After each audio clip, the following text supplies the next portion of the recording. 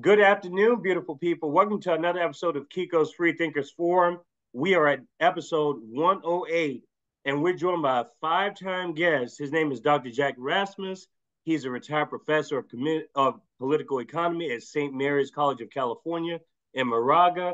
And we've been, spoiled in a way to kind of get this knowledge from Dr. Rasmus over the previous four episodes. And you guys can go watch those previous episodes at 30, 56, 72, and 84. So just to show you the progression of the forum and also just the consistency of the guests coming onto the show, contributing to the show, to the growth of the channel. We really appreciate all of this. Dr. Rasmus is an author of several books. We've discussed in particular the Scourge of Neoliberalism, Economic Policy from Reagan to Trump. We've talked about this quite a bit, this book, over the previous two episodes. Episode 84 talks more about union involvement that Rasmus had just over the years, and just the UAW strikes, the strikes in Hollywood, just a bunch of different things, labor movement going on in the States. And he has a weekly radio show called Alternative Visions.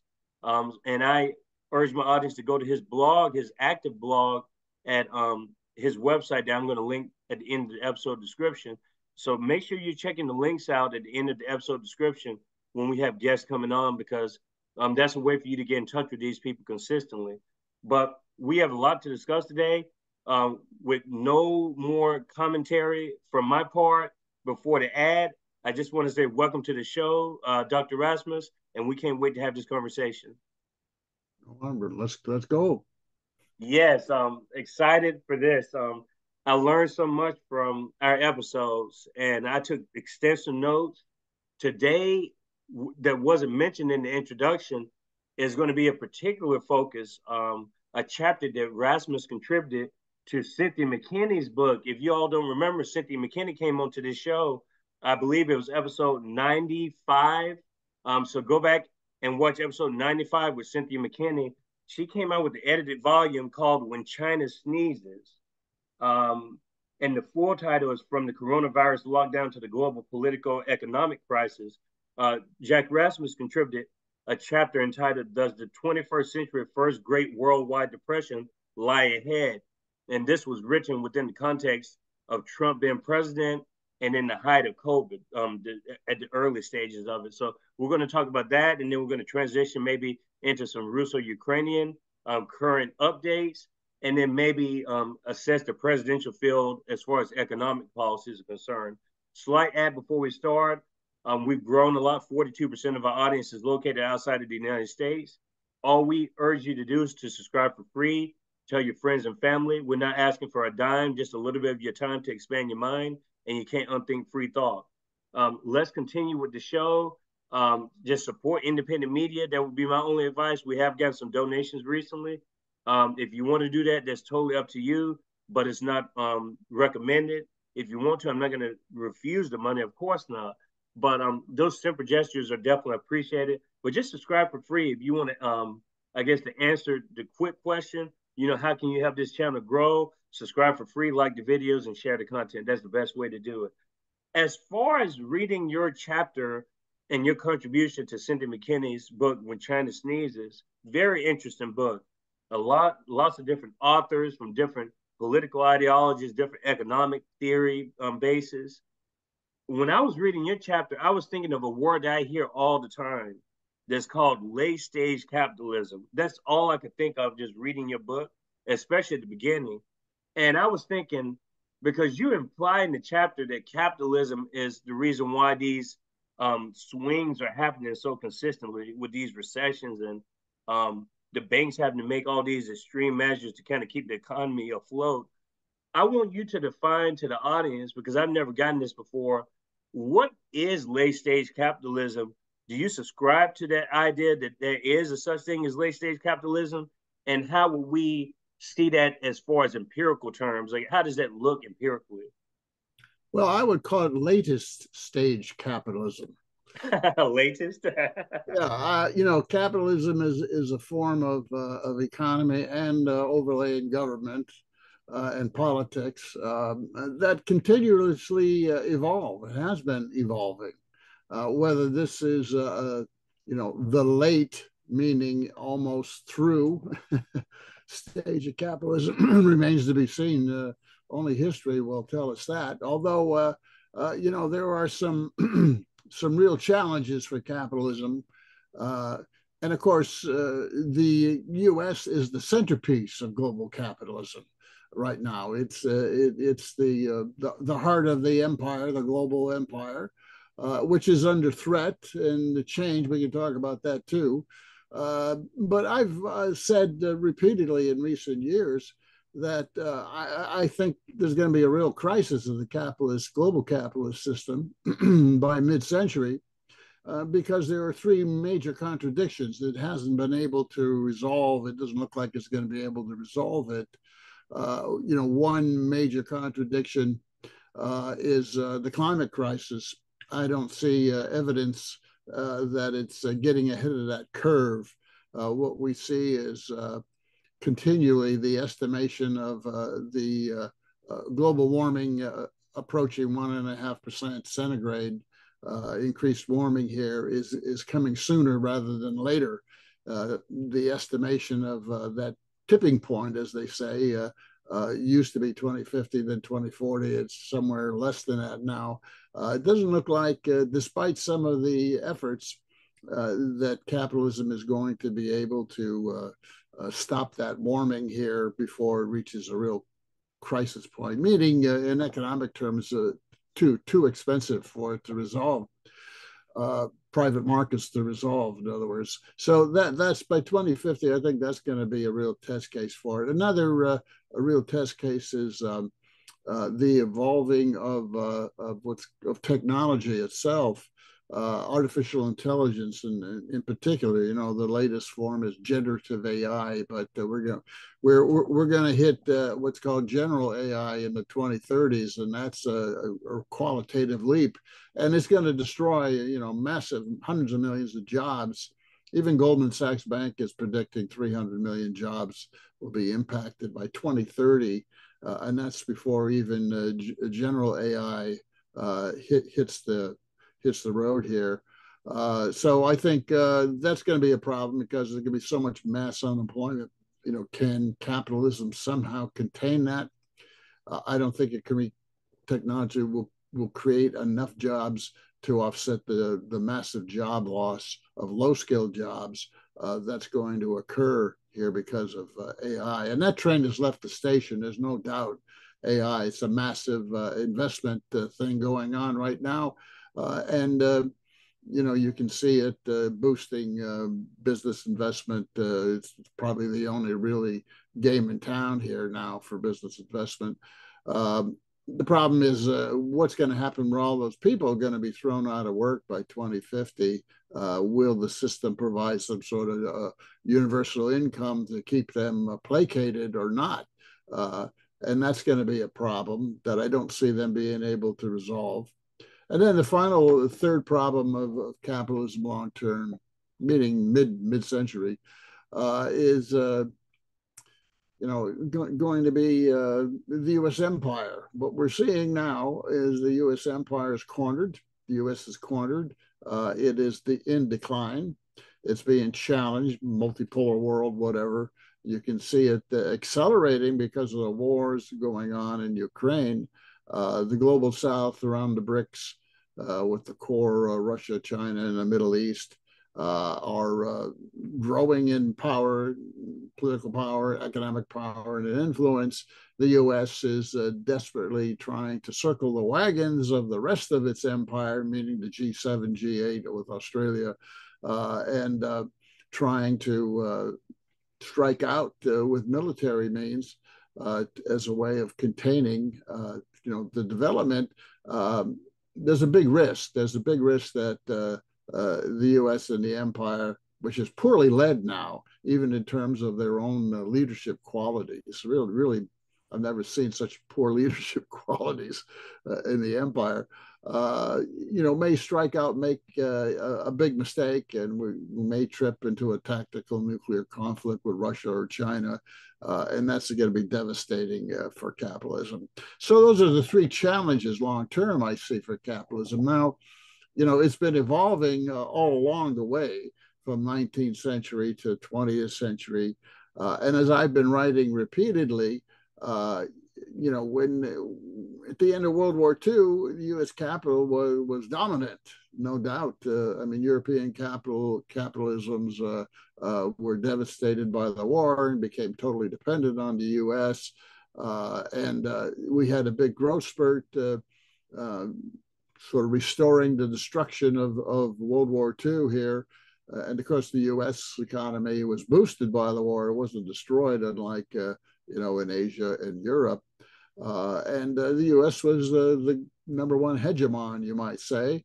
But that solution, that restructuring of that economy that came out of World War II, where the U.S. became the global hegemon, involved certain new policies, fiscal policies and monetary policies, industrial trade, et cetera, which I've talked about and described about, particularly in my early chapters of my book, The Scourge of Neoliberalism, that you mentioned.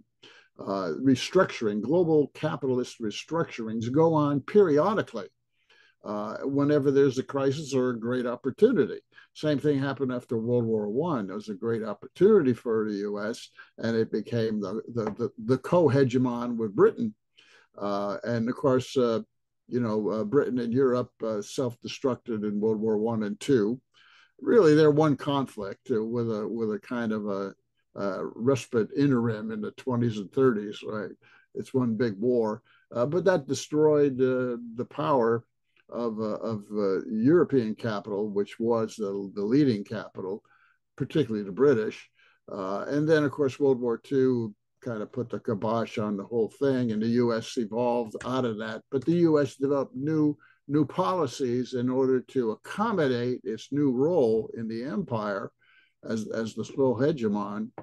But that structure, that restructuring after World War II, as it did after World War I, that restructuring after World War II, those solutions, those policies became less and less effective in maintaining the empire by the 1970s. And there was a crisis in the 1970s of economic growth and so forth, and political and domestic in the US, that was then addressed by the capitalists in this country with a set of policies that were called neoliberal. We've talked about that before, right, in the 1980s and beyond, and a new restructuring of fiscal, monetary, industrial trade policies that came out of that.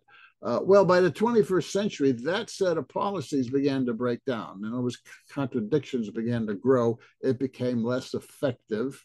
And we're seeing slowly growing since the early decade of this century, a challenging and a weakening and a decline of the empire. The peak of the empire was probably 2006-07. And then economically, we saw the crisis ripen in the 2008 and 9 global financial crash. That the economy never really recovered fully from. The period following it under Obama was a sub-growth, about 2/3 at most of normal recovery from recession. And that was a qualitatively different recession that was associated with financial crisis, precipitating it and then exacerbating by the decline in the real economy. That was qualitatively something new in the evolution of capital in the empire. And as I said, the solution to it was not very efficient. Fiscal monetary policy has been declining in its efficiency, meaning its ability to stimulate the economy from a recession or its ability to contain inflation. Those are like the twin indicators of the weakening of fiscal and monetary policies. And we see it again in the even worse contraction under COVID. We see this qualitative worse recession, which I call an epic recession, to distinguish it from normal, quote, normal recessions. It was qualitatively different animal, 2008 and 9, right? And therefore, the recovery of the old tools, fiscal monetary policy, were not as effective as they used to be. And then we have the COVID crash, which was even worse. For example, when we had the crash in 2008-9, and of course that's the US, globally, in Europe and Japan, it extended beyond that time period. When we had that crash, the US government fiscal monetary policies that threw about $4 to $5 trillion into the stimulus pot. 4 trillion in monetary policy, and another trillion or two maybe in fiscal policy, government spending, tax cuts, and so forth. That's fiscal. Monetary policy is what's called QE, throw liquidity into the economy, save the banks, save the investors. Hopefully they then spend it, in investing. Well, that was like $4 to $5 trillion to get a weak recovery in terms of GDP for the next 6 or 7 years. Well, then we get the COVID crash, which was even deeper, and we threw $9 trillion, not 5, but $9 trillion of fiscal monetary stimulus at it. And what did we get? We got an even weaker GDP recovery going on than we did during the Obama recovery from the 2008-9. So if you look at the big picture here, we're spending more and more fiscal monetary stimulus to get less and less of a real GDP recovery. That signals a kind of long-term weakening of the economy that eventually is going to require another major restructuring and a whole new way of looking at fiscal monetary industrial policy, which is coming, I think, this decade at some point. So you got to look at that big picture. And it's also reflected in the fact that the fiscal stimulus being less effective, less efficient, right, is also less efficient in its reverse of trying to contain inflation. In other words, it's inefficient, and there are contradictions in two ways, two directions. One, in stimulating recovery, you got to spend more and more to get less and less of a recovery in GDP. At the same time, you got to cut stimulus more and more to contain inflation. Mm-hmm. And what we got now is they haven't really cut the stimulus enough to contain the inflation enough. We brought inflation down from 9-10% officially. It's actually more than that, the CPI, to about 4 or 5%. So we brought it down with raising interest rates, for example, to 5.5%. That's not enough to really shake out services inflation, for example, and bring down inflation even more. We're stuck at the 5 to 5.5% services inflation, and now goods inflation, particularly energy goods and other goods, are going back up. So we're not getting that inflation down anymore, and it's creeping back up the last 2 months. And the Fed can't and won't raise interest rates further because it tried to do so in 23 and wanted to do it, provoke the regional banking crisis, right? So it knows it cannot raise interest rates above what it is. We're not going to see further interest rate hikes, but we're not probably going to see much in the way of interest rate cuts either for the rest of the year. They're still talking, well, 2 or 3 of the Fed cuts later in the year. I don't think that's going to happen. Certainly nothing's going to happen through June in terms of rate cuts. All this is indication that monetary policy is sort of stymied. It can't really bring down inflation anymore, and it can't afford to stimulate the economy because that raises that inflation even more. So the Fed is stuck, between a rock and a hard place, and monetary policy is kind of neutralized right now. At the same time, you've got fiscal policy that's creating these massive government deficits more and more fiscal stimulus is really an issue here because we got what, $34 trillion national debt now. And that's not counting, by the way, the $9 trillion Federal Reserve debt. You got to add that Federal Reserve monetary debt on top of the 34 trillion congressional national debt. So, it's really like 40 some trillion. Then you got to add state and local government debt.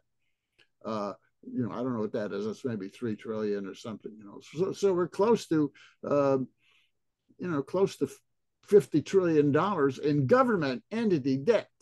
Now, there's a school of economics, modern monetary theory, that says that, it doesn't matter. Government debt doesn't matter. The deficit doesn't matter, and the debt doesn't matter. The debt is just a accumulation of annual deficits, which are running way over $1 trillion every year now, right? Chronically. They say it doesn't matter. Well, in a way, it doesn't matter if you're growing, but we're not growing very well. Okay. And what does matter is the interest on that debt that you're going to have to pay. And we are paying, we're like $600-700 billion a year now. And as long as interest rates stay high, it's going to continue rising. And some are predicting, $900 billion interest payment on the debt is going to happen, in the next 4 or 5 years, $900 billion a year. Now, that $900 billion is important because the government is going to pay the bondholders that borrow the, treasuries that represent that debt, right? They're going to continue to pay, bankers and investors and so forth, and foreign and domestic, in order to protect the dollar. If they didn't pay it, the dollar would crash, right? So somehow they're going to have to pay that $900 billion a year every year, which means they're going to crowd out social programs spending. It's a trade-off. You pay the bondholders or you maintain your social program spending, which includes Social Security, Medicare, Medicaid, and all the other transportation, education, healthcare, all that, right? Those are critical social programs. And cutting that is called austerity. So is it going to trade off between paying the bondholders or social programs? Because the defense spending is not going down either, as the empire is challenged. The defense spending is going up, right? We've over 200 billion already on Ukraine, and then they're preparing for the war in China by 2030, and then they got the blank check for Israel, and then they got the U.S. Navy in the Red Sea. The defense spending, which worsens the deficit and the debt. There's no sign that that's going to change, and there's no sign that they're going to raise taxes on the rich corporations. After Trump gave them $4 trillion in 2018, right? No sign of that. And in fact, we've cut taxes, which worsens the deficit and the debt by over $15 trillion since 2001. $15 trillion of tax cuts, mostly for investors and businesses, corporations, the wealthy 1%, right? Mostly for them, 80% of that's for them. At the same time, we spent $8-9 trillion on wars, right? There's like 25 trillion of your 34 trillion national debt right there. There's no sign they're going to change that. That's fiscal policy. So that's entering a crisis, right? No tax hikes, running up of the deficit and the debt on all these government agencies, right? And paying more interest on the debt. That's a contradiction. That's going to continue as a problem. And that deficit and debt's going to continue going up. And so is the interest payments on it going to go up. And the pressure to cut social programs is going to intensify because they're not going to cut war spending. All right. So that's that crisis. And then we have the monetary crisis I talked about, that the Fed can't raise interest rates to cut inflation even more because of the exacerbating a banking crisis. And the Fed is kind of increasingly stuck between a rock and a hard place as well. And when it cuts the interest rates, it doesn't stimulate the economy like in a recession very much anymore, because capitalism has become global and financialized. And all that money that the Fed tries to throw into the economy either gets sucked off into investments by the U.S. Capitalists globally doesn't help the U.S. economy. It sort of seeps out of the economy, goes through expansion of U.S. capital, multinational corporations around the world, if they borrow the money from the Fed, or it goes into financial asset markets instead of the real economy. And that doesn't boost the real economy at all when it goes into stocks and bonds and derivatives and foreign currency exchange and all that, right? So monetary policy to stimulate the economy is growing increasingly inefficient, right? Can't raise without exacerbating a financial system, can't stimulate because the money seeps out. So that's broken. Monetary policy is broken. It can only operate within an increasingly narrow space. And then we got fiscal policy that's broken because you got this huge deficit and debt that's growing, and they won't do anything about correcting it by raising taxes on the rich or by cutting war spending. They're going to try to cut domestic social programs. So those two key levers of the economy and the global empire are increasingly inefficient, meaning they don't work very well, as you know. And whenever that happens, capitalism tries to find a way to restructure itself, is what I'm saying. So we're approaching another major restructuring, if they can maintain it, right, here in the next decade. That's inevitable. They have to do it. But at the same time, they have this other big problem of their empire in decline. And what are they going to do about that? And, you know, it's so obvious in the 21st century, the quality of the capitalist political leadership in this country is really pathetic. I mean, when you look at George W. Bush, right? I mean, the guy who ran the government was Cheney. It wasn't Bush. Bush was just a front guy there. And then you get Obama, you know, had a lot of promise, but Obama turned out to be a premier opportunist. He just did what he was told. You know, he could have fixed it, but he did what he was told. And now he's living the high life on Martha's Vineyard, right? I'm writing an article, by the way, that I'll appear within next week about how U.S. presidents become multimillionaires, right? And the way the U.S. system works, they become multimillionaires when they leave office. You know, it's not like a banana republic where they dip in. You know, the leaders dip into the cookie jar while they're still in office. No, it's when they leave that they're given all this wealth and everything. Rather than go there, let me just continue. But you know, Obama, it was a broken promise opportunity. And then we get Trump. Obama creates Trump, by the way. It was, you know, the lack of growth and the problems that weren't resolved under Obama really paved the way for Donald Trump. And then, of course, you know, you get a Hillary, which only made it more likely in 2016. A totally arrogant, incompetent politician. You know, if you look at the history under neoliberalism, the Democrats create this rightward swing that we've been seeing for decades now. I mean, the failures of Jimmy Carter in the late 70s paved the way, made possible Ronald Reagan and the onset of neoliberalism, right? And then you get this guy Dukakis. What a joke, you know. I mean, really a comical figure. And then you get Bill Clinton in the 90s. Well, he paves the way. His lack of policy effectiveness paved the way for George W. Bush, with help, of course, from the Supreme Court.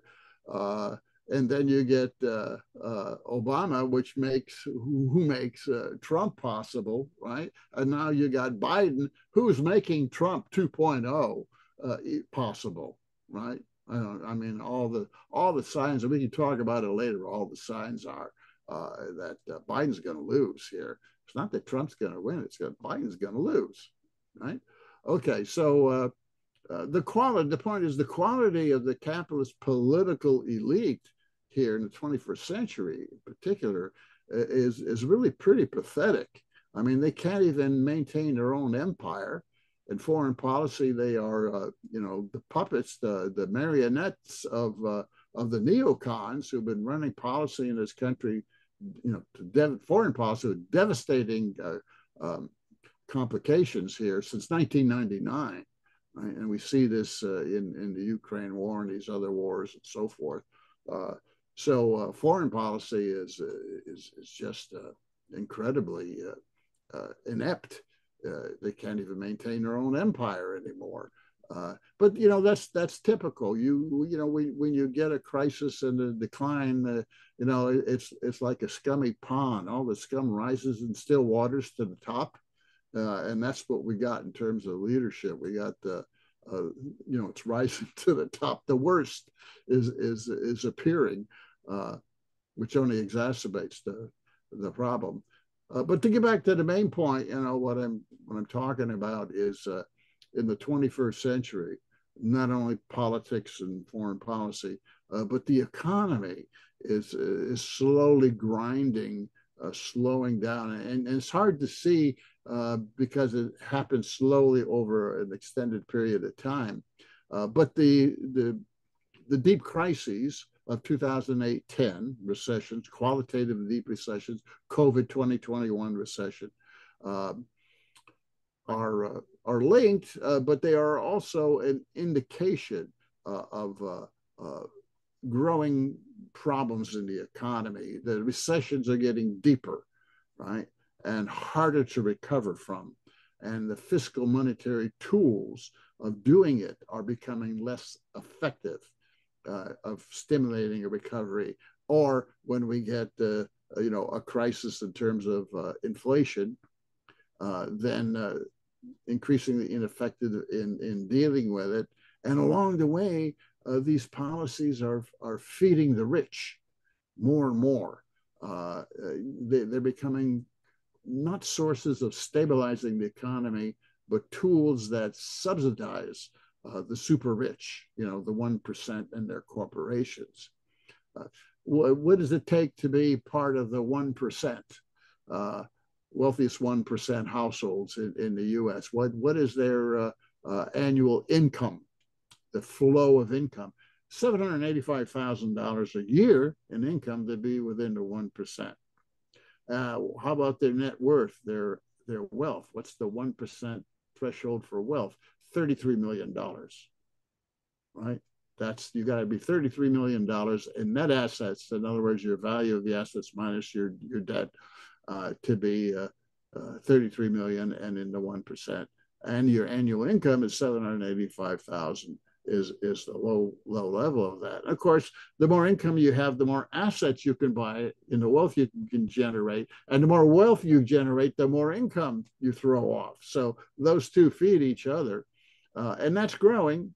And if you look at the US economy, most of the growth, when we have it, even though it's slowing down, is going to income that flows to the 1%. Right? During the Clinton years, I think it was 48% of GDP income created went to the 1%. 48%, right? And during George Bush, that increased to 65% of all the GDP net income growth accrued to the 1%. Right? So it was getting worse. Under Obama, 95% of the growth GDP accrued in income to the 1%. Now I don't know what the number is yet under Biden, Trump, but we'll see. I'm sure it's quite the same thing.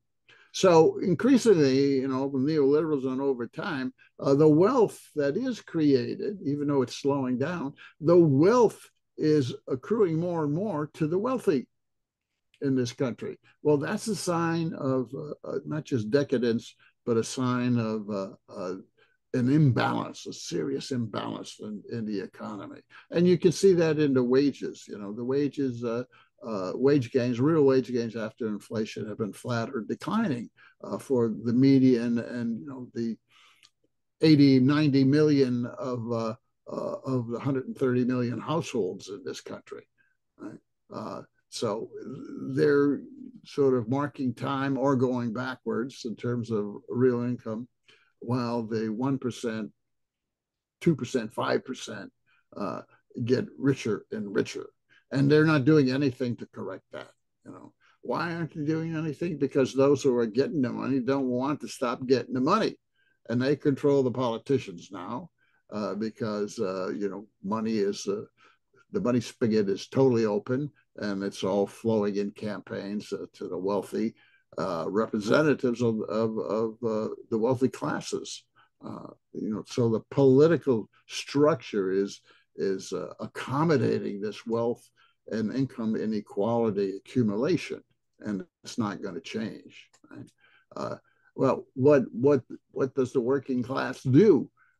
How is it maintaining itself? Why isn't it in revolt, right? Politically, well, it kind of is in a revolt here and there, politically, but the working class, the middle class, is sort of finding ways of keeping the wolf from the door. What are those ways? Well, if you look at the recent statistic, credit card debt now way over $1 trillion. People are using credit cards, and now they're beginning to default on those cards more and more because they're getting maxed out. They're using credit cards to supplement the lack of wage income. Right? They're also withdrawing 401ks from their 401ks at a historically high rate to maintain their income for spending that they're not getting from wage gains. They're also retiring at 62 in collecting Social Security as a way of doing it, or Social Security disability, finding ways of claiming that. The biggest category of Social Security claimants are 62 years old. About 30% almost of those on Social Security are claiming it at 62. So that's another indication of ways of trying to supplement. And then they're working second and third jobs, part-time jobs.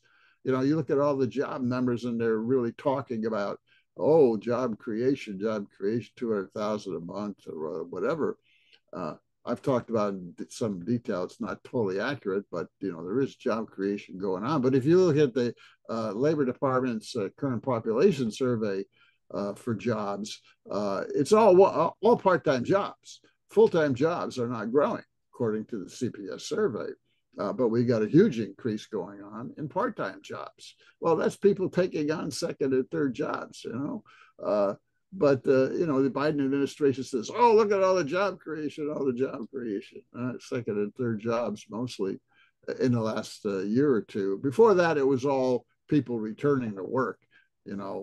Biden says, I created 13 million jobs. Well, 9 million of those were people who were laid off and just simply returned to work. You didn't create those jobs. People just restored and went back to work. But he's claiming he created them, see. But in the last 2 years, there has been some job creation, but it's mostly been part-time temp jobs, gig jobs.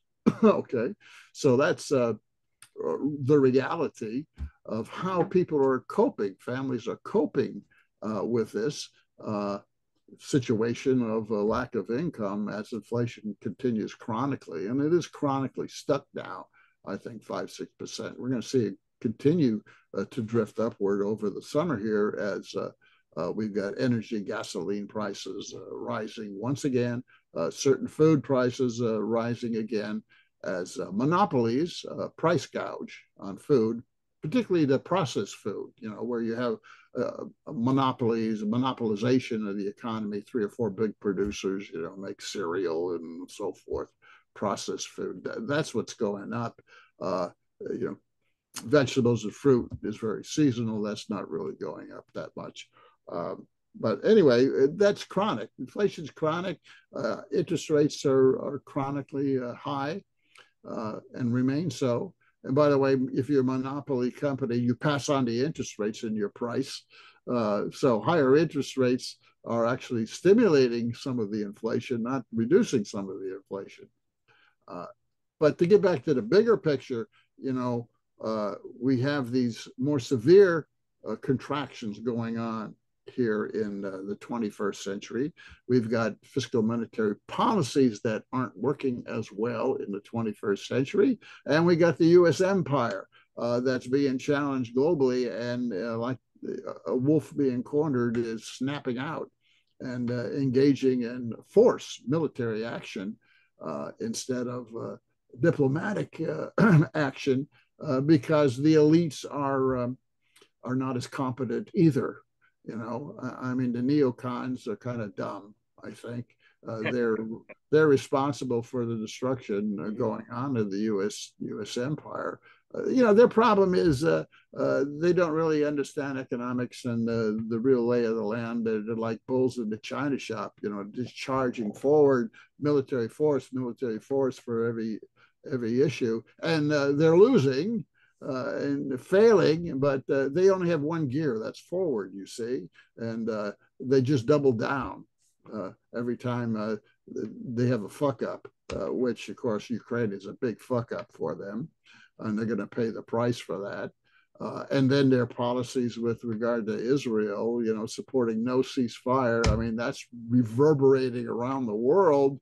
And then there's U.S. Navy in the Red Sea is having no effect except a big cost to maintain, you know, task forces out there. And then they're trying to prepare for war with China, right? The big one. You know, we've got this huge deficit. We're war spending over $1 trillion easily. Pentagon 850 billion is only part of the total war spending going on. It's really about 1.2 trillion here a year, and interest is going up 800 billion a year, right? So the war spending and interest on it's like 2 trillion of discretionary spending. Well, where are we going to get the money from? Well, they're going to just try to finance it pretty much. Okay, so that's my view of the global economy. If you step back and take a big picture look, you know, in terms of time frame, and say, well, what's going on in the 21st century? It's a clearly an economic and political picture of U.S. decline. Slowly, it's like you know, the building is fragmenting, fracturing at the foundations here. It hasn't collapsed yet, right? But the signs are not good.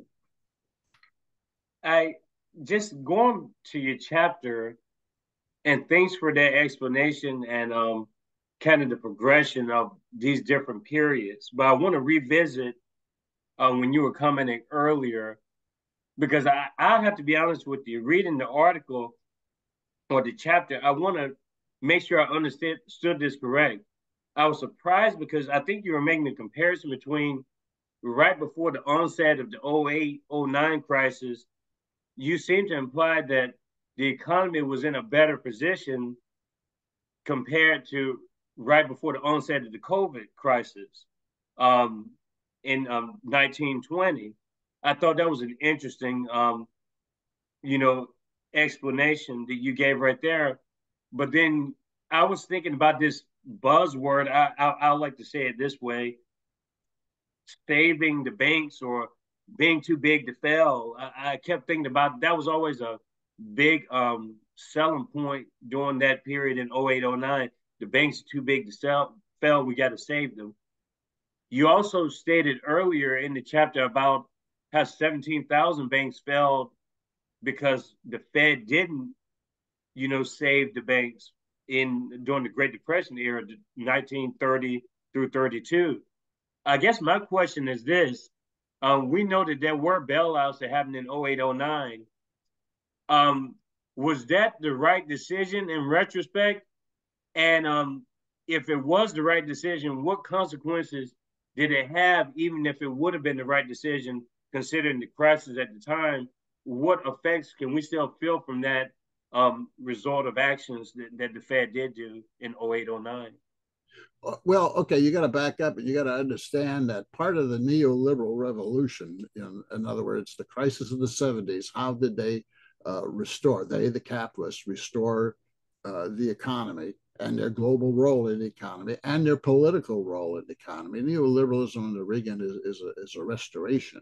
It's a restructuring of the economy, but part of that restructuring had to do with financializing the global economy, right? Financialization, in other words, expanding the financial side of the economy, you know, the banks and the shadow banks and so forth.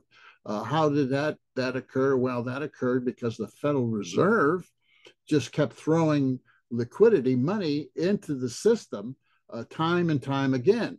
At every little excuse. This is called the Greenspan put. You know, put means you're throwing money into the system. Greenspan becomes the Fed chair in 1986, right? And what begins then is this massive Fed injection of liquidity over and over and over, which expands the U.S. globally. You know, if U.S. companies are going to expand around the globe, which they do, starting with Reagan, we have an offshoring. Remember that? Offshoring. U.S. companies started moving abroad into the empire. That's part of the rise and expansion of U.S. Empire in the 80s, the real economy. Well, you got to accommodate that with financial expansion to fuel that global expansion. So in the 80s, we have globalization as a result of certain policies, tax policies and so forth, conscious by Congress and the president, right? And we have financialization, global financialization going on. We have the creation of these new financial markets and new instruments, financial instruments called derivatives expand, right? New markets, new derivatives, and financialization is a quick and accelerating way for capitalists to expand their profits. Financial, you know, with financial markets, you don't have to create actual things. You know, you create these securities, derivatives, and so forth, and you buy and sell them, and you get rich off of that, rather than creating real goods and things, right? Both are going on. There's real goods and things being created, but the financial things, instruments are growing even faster, and you're getting more profits from that than you are from making goods. But you're getting profits from goods too, right? So part of neoliberalism is they find these ways, the capitalists, to make profits over profits, you know? And it becomes very profitable. But you get this financialization going on, which was enabled ultimately by the Federal Reserve throwing trillions of dollars into the economy since the 1980s. You know, Greenspan finally leaves in 2006 after 20 years. But that flooding of that liquidity leads to financial speculation and financial risk taking. And the institutions that did that were the shadow banks primarily, you know, the hedge funds and private equity and all these unregulated sectors of the finance system. And it's that sector that tripped the 2007, 8, 9 crisis. And that spilled over to the regulated commercial banks eventually and shut down the credit system in 2008 that caused the rest of the real economy to collapse. You see, that whole process there of financial instability leading to the real economy crashing was kind of new. Right? Up until then, recessions were not really financially precipitated or exacerbated. They were just, you know, sectors of the real economy got out of whack and grew too fast than others, and they had to consolidate. And therefore, recessions were very short and shallow. But when you get the financial precipitated recessions, they're deeper. They're deeper and harder to get out of. But the solution to get out of them in the 21st century was the Fed to, guess what? Throw more money at it. So the crisis, ultimately due to too much liquidity and speculation, became the solution in the short term. And the Fed threw $4 trillion at the banks that were in trouble in 2008. But it became a habit, you see, of the Fed doing this. And when we had the COVID crisis, what did the Fed do? It threw $5 trillion at the banks that didn't need it this time. The Fed thought, well, we're going to have another 2008 crisis. We better flood the markets, right, with all this excess cash and liquidity. Well, the banker said, yeah, great. Investors said, throw it our way. QE, we love it, right? It's free money. It's essentially free money, zero interest rates, free money, right? You had big companies like Apple, which was sitting on $252 billion in cash, borrowing because the interest rate was zero. They would borrow that money, and then instead of using it to invest, Apple is a case example of this, they would just give it to their shareholders in stock buybacks and dividend payouts. This was going on all over and has been. And it's one of the reasons why the 1% is getting so filthy rich, So you can trace it back to Fed monetary policies and zero interest rates, QE and all that, which just gets shuffled right back into the shareholders' hands, right? And this is going on globally, because now you've got, with financialization globally, you've got these financial asset markets everywhere around the world. And the investor elites, through their shadow bank institutions and all these new financial securities derivatives, right, can invest anywhere in the world. And then you add technology, communications technology, which links them all these financial markets and institutions are global and linked. And you can move your money around instantaneously now to all the different financial asset markets and grow your wealth as a result. Well, that's the financialization of capitalism.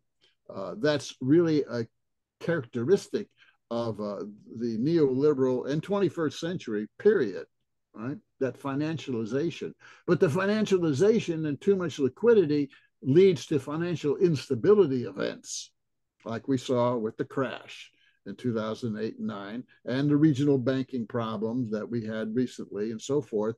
It's like fermenting. The financial instability is fermenting, and because it has so much weight now, it tends to drag down the real economy from time to time, right? You look at what's going on now in recent years, the shadow banks like private equity are buying up all the real businesses. They're just gobbling them up, and taking them over. Not the commercial banks. I'm not talking about J.P. Morgan, Chase, and Wells. It's the shadow bankers, the Apollos and all those that are gobbling up the real economy. I mean, it's like a cancer. Shadow banks are a cancer. Financialization is a cancer, eating the capitalist system itself. But it's global because it's a globalized economy now, right? Everywhere. So these are the main trends, financial globalization. Now, if you go back, to the 1930s, as you referred to, what you had was a Federal Reserve that did not throw money into the banks, and that's why we had such a deep contraction. We had, as I've written about several times, you have in 1929, you have the stock market crash, but the real economy was weakening even before the stock market crash. The stock market crash, a financial crash, exacerbated the downturn. What did the Fed do? Well, it didn't throw money into the banking system, and that instability from the stock market spread to the banking system. And in 1930, we had a banking crash. And we had another banking crash in 31, and another one in 32 and 33. We had a series of banking crashes that exacerbated the contraction of the real economy. And 17,000 banks went under. And it wasn't until 1934 that the banks were stabilized, creating the FDIC and some other institutions. And once that happened, there were no banking crashes. They stopped. And then the economy, the real economy, slowly struggling and recovered through slowly during the rest, with stops and goes through the rest of the 1930s. And then, of course, it got a big fiscal stimulus there, not only from the New Deal, which was only a partial stimulus, social programs, but the war was a big stimulus. And that's how they really got out of the New Deal plus the war is how they really got out of the crisis of the 30s. But What you saw in the depths of the Great Depression of the 30s, 29 to 33, was this problem of they didn't throw enough money at the banks to bail them out. And everything just ratcheted down. Well, that's the obverse of what we're seeing in the 21st century, where they're throwing too much money at the whole thing and destabilizing it, right? And it's an example of in the early 30s the failure of monetary policy and fiscal policy. They were not spent on social programs sufficiently until, of course, the New Deal came around to stimulate the real economy. But the system they set up, they learned from the 30s, monetary and fiscal policy, how to stimulate the economy. And it worked in the post-war period for several decades, but then that began to break down in the 1970s. These restructurings last three or four decades, and then the contradictions increase, and the policies don't work so well. When you see the policies not working so well, you're reaching the end of that restructuring period, and capitalism has to come up with another set of restructuring here, which is approaching once again here in the 2020s, and it's not just a domestic restructuring, but it's a global restructuring, because the global economy is bifurcating as a result of these failed policies going on. We have a bifurcation of the empire, the U.S. global empire. The South, a third of the South, rallying around the BRICS, which are expanding now with all the Middle East petro countries, right, joining it. And I think there's like 30 some other countries that want to join the BRICS. And there's going to be a big conference here later in the year of the BRICS in Russia, I think in Petersburg. And they're going to come up with their own alternative currency, global currency, and international payment system, and IMF-like institutions, right, that are going to run parallel to the U.S. institutions, World Bank, IMF, and the U.S. is rallying its core of economic allies, Europe, Japan, Australia, New Zealand, the G8, right, you might say. They're rallying those around. It's kind of like they're rallying their wagons here as the Indians, to use the metaphor, are beginning to attack them, right? And so you're going to see this core, G8 core of the U.S. empire, and you're going to see the new global South and competing similar institutions, and then maybe a third of the world economy is going to try to play one off against the other, right? They're not going to align to either, and they're going to play ball with them. And there will be some exchange between the new challengers and the old empire, but it's going to be a bifurcated world. Putin likes to talk about multipolar. Well, it's going to be a new bipolar, as I see it. Multi-countries, but new bipolar arrangement. And that's what's foreseeable for the next decade, maybe.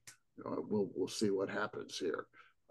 But very clearly, not only are the domestic fiscal monetary policies facing contradictions and ineffectiveness, but the global, right? The global policy means the dominance of the dollar, which is going to go away as a global trading and reserve currency.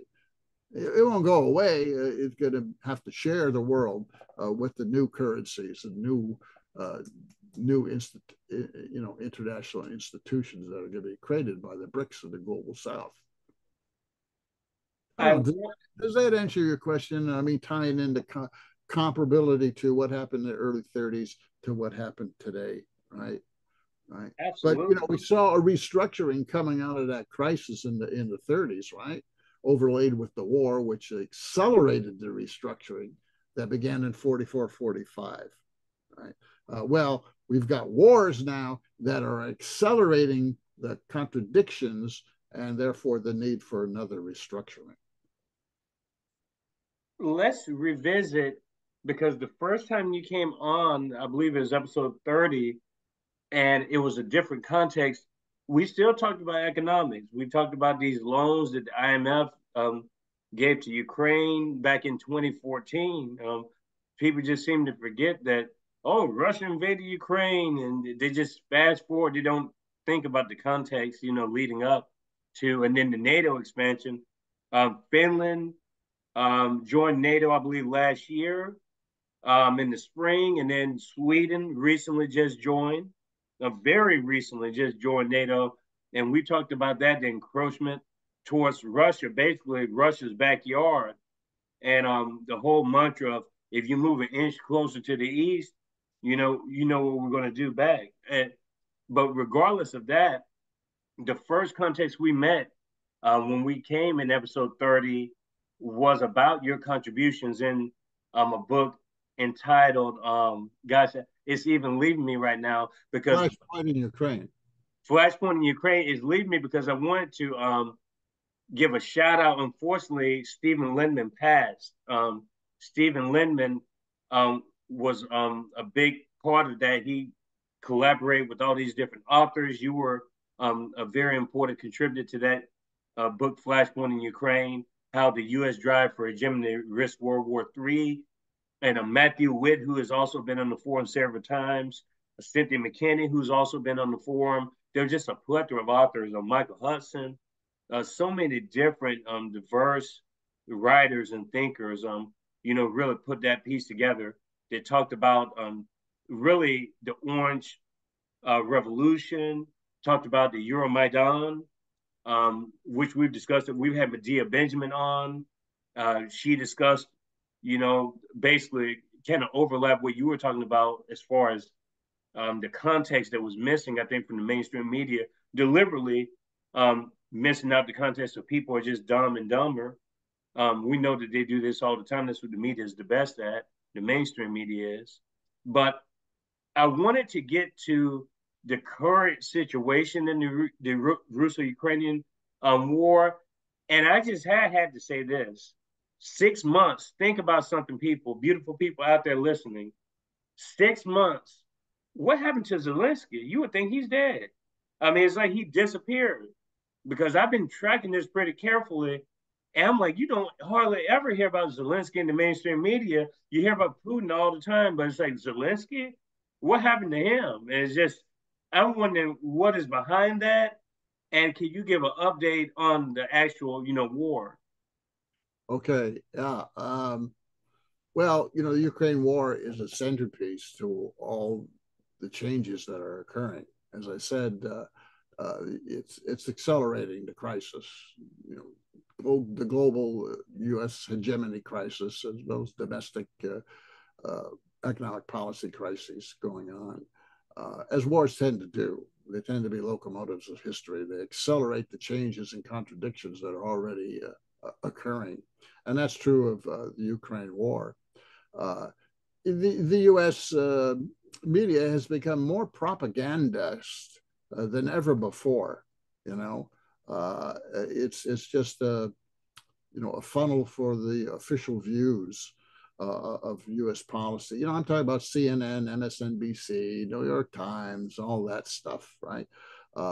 And you won't get a true picture of what's happening in Ukraine, or has happened, or will happen from that source. You're going to have to go on the internet and scour all around the world to get alternative views. Basically, that war has been lost. That militarily, that war has been decided.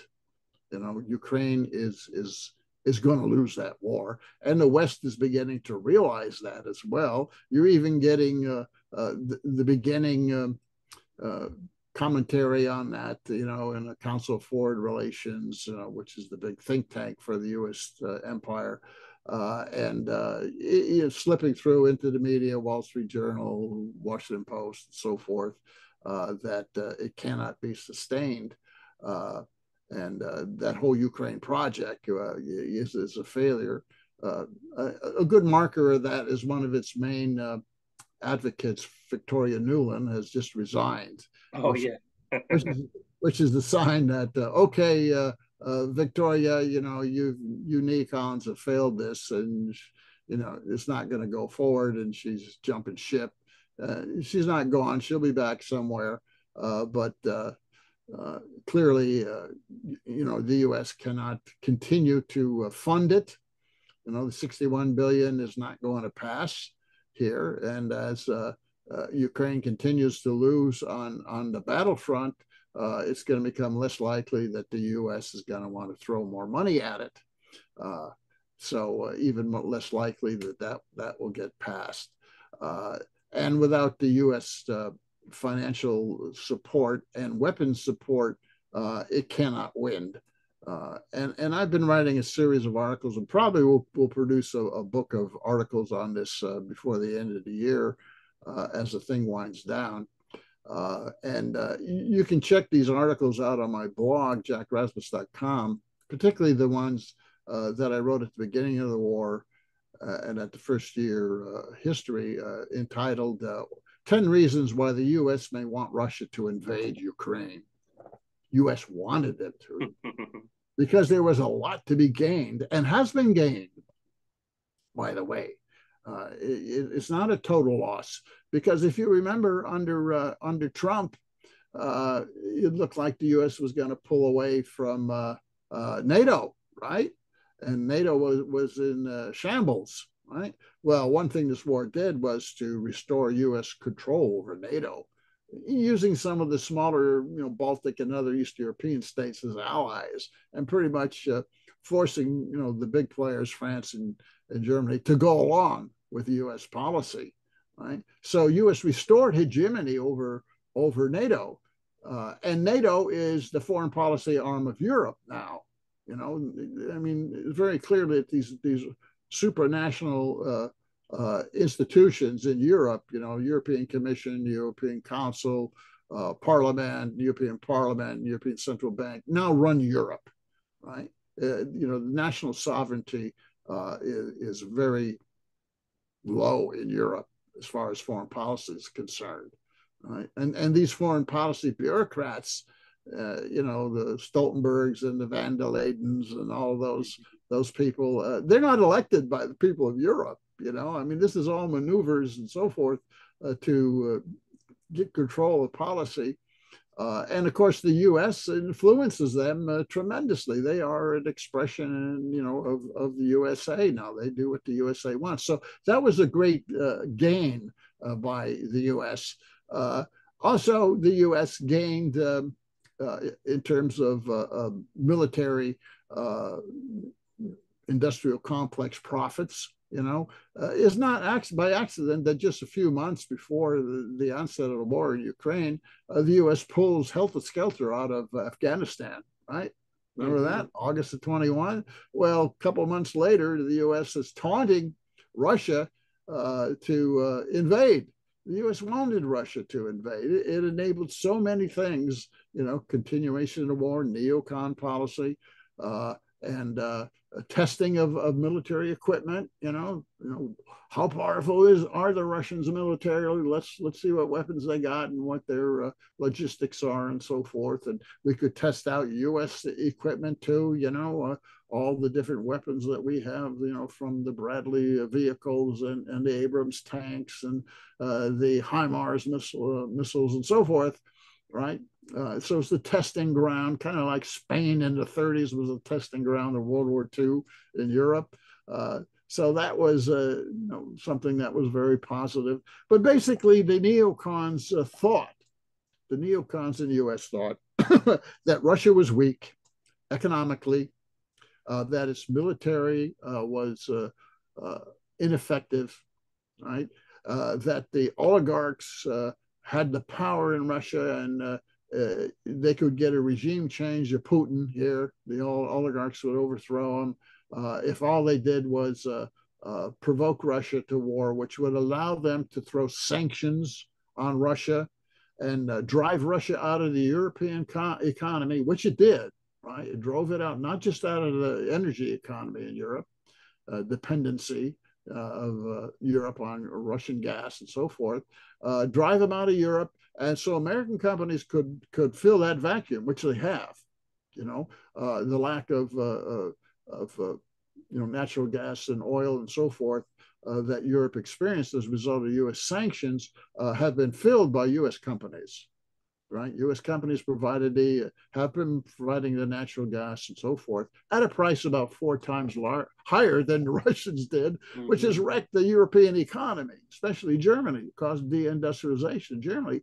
But that has enabled the U.S. to deepen its control over Europe's economy. See, it's used NATO to deepen control over its foreign political policy, and it's used the war to deepen the control over the European economy. So those are gains for the U.S. imperialists, no doubt. They've gained more out of not destroying Russia, but by forcing Europe to be more dependent on the U.S. That's a big plus. It has succeeded in sanctions and driving Russia out of the economy of Western Europe. The U.S. has stepped in and exercised more control over now. So Europe is more and more dependent on the U.S. in a number of ways than it ever was before. The U.S. has consolidated its imperial influence over Europe, no doubt about it. They're a junior partner now, right? That's one of the consequences. The neocons misread Russia. The sanctions did not really haven't worked. Russia found other ways to sell even more oil, to the rest of the world. It's gotten around it. In fact, a lot of the Russian oil was sold to the UAE and Turkey and so forth, and just resold it back to Europe at a higher price, and all these price controls on Europe were just nonsense. I mean, on oil were nonsense, and I said so at the time. You can't legislation control the global price of oil. It just reveals how really dumb economically the neocons really were, and they totally misread what Russia's strength was. The war has strengthened Putin's regime, no doubt about it. We saw it in recent elections, right? And it's resulted in Russia's economy actually strengthening. The ruble did not collapse.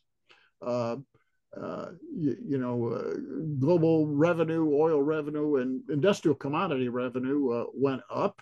The GDP now, I think, is like 4 or 5%. We're going to see for last year, at least the last 6 months, it's been at 4 or 5%. The currency is stable, and Russia has mobilized its economy over the past year and a half. Unlike the West, which hasn't mobilized its war economy. The U.S. can't even provide, and Europe can't even provide artillery shells for the Ukrainians. It's got to try to go around the world and buy up, from international arms dealers, whatever artillery shells that might be existing around the world, whereas Russia is producing 1 million shells a year. And now is, in terms of artillery, is out producing the Ukrainians like 5-1. And it's an artillery war, by the way. It's a missile artillery war. It's not a war like World War II, where you have these huge tank formations, sweeping across the plains of Ukraine and Russia. No, it's a drone war. It's an artillery war. It's a smart bomb war. It's a missile war. It's a surveillance war. And all wars, as they go on, whoever outproduces the other usually wins. And very clearly, Russia has internal lines of communication and production and logistics, and a big advantage to it, as opposed to Ukraine, which is dependent on getting arms from the West. At first, it was able to get arms from the West because the old USSR stockpiles of weapons in Eastern Europe were simply just shuffled off to Ukraine. But they burned through all that. Now they need more production, more ammunition, and the U.S. and Europe is just not up to producing the ammunition, and they've reduced their stockpiles.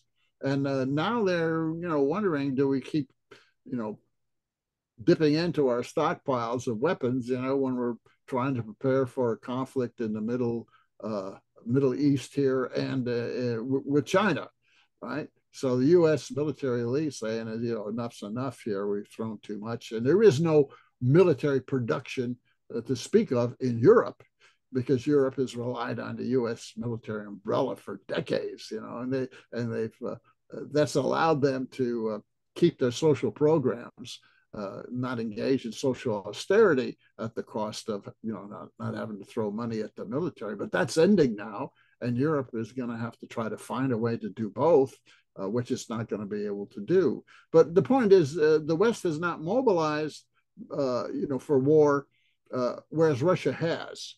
And very clear that's a big advantage.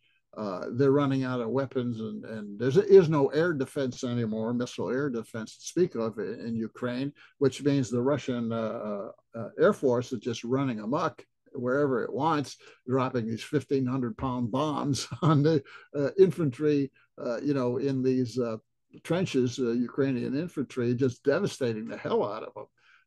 There is no Russia has total air superiority, and it's bombing the hell out of everything. And that's why it's winning on the front. And there will be a major offensive very soon coming in the north, and probably in the south, in Ukraine as well. And I predict that if this continues in this direction, the Ukrainian army is going to engage in a massive retreat here back to the Dnieper River sometime this summer. And then the game is over, pretty much, when that happens. But it was a big misreading by the neocons of the capabilities of Russia from the very beginning. You see, the neocons wanted a return of a Russia the way it was in the 90s, when it was totally under the economic influence of the U.S. and the West, because it was in a terrible depression, economic depression, the 90s, as a result of the collapse of the Soviet Union.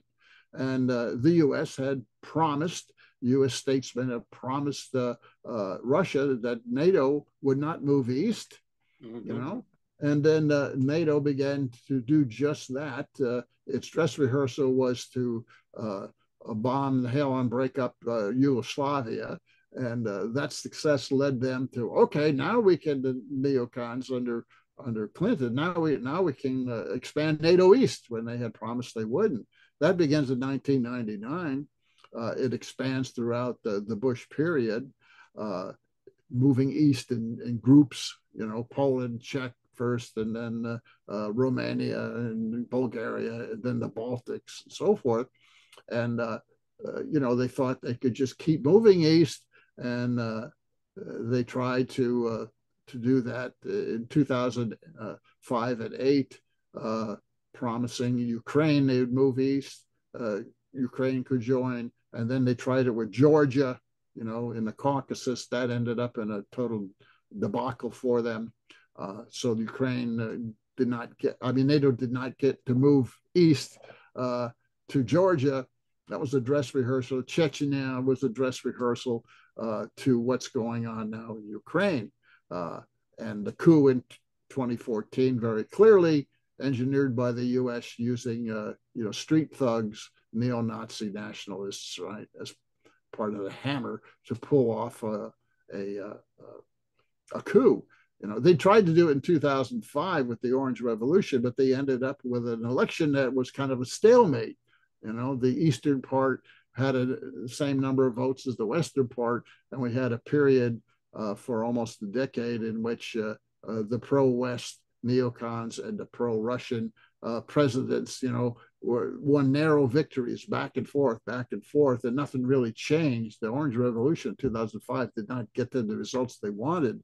And that's why when they had, in 2013, another such narrow win for the pro-Russian Yanukovych, right? They said, we don't want to do this anymore, Victoria Nuland said. So they had a coup after the election. Actually, the fellow there was sort of, he wasn't really pro-Russian. He wanted to deal with Europe. He wanted a trade deal with Europe, and he wanted to keep a trade deal with Russia. So he tried to have a neutrality thing, but the U.S. neocons didn't want neutrality anymore. They wanted to break Ukraine off, and they saw the opportunity to do it, and they did it.